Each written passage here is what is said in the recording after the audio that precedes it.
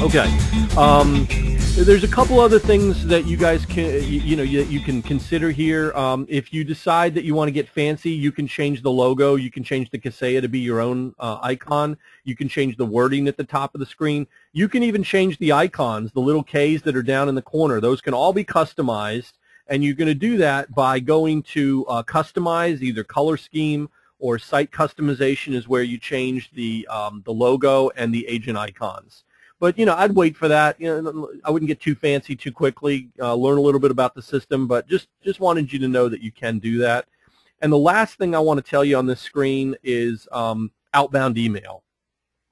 There is the ability to change the outbound email. The default is sas2@kaseya.net, and honestly, I would leave it at that as long as you're sending those alerts only to you.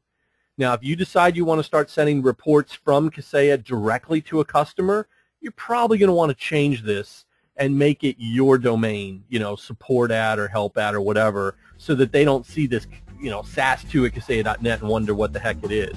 But in the meantime, I would just leave it alone because you'll know that that's a message from the SAS2 server when you get an alert.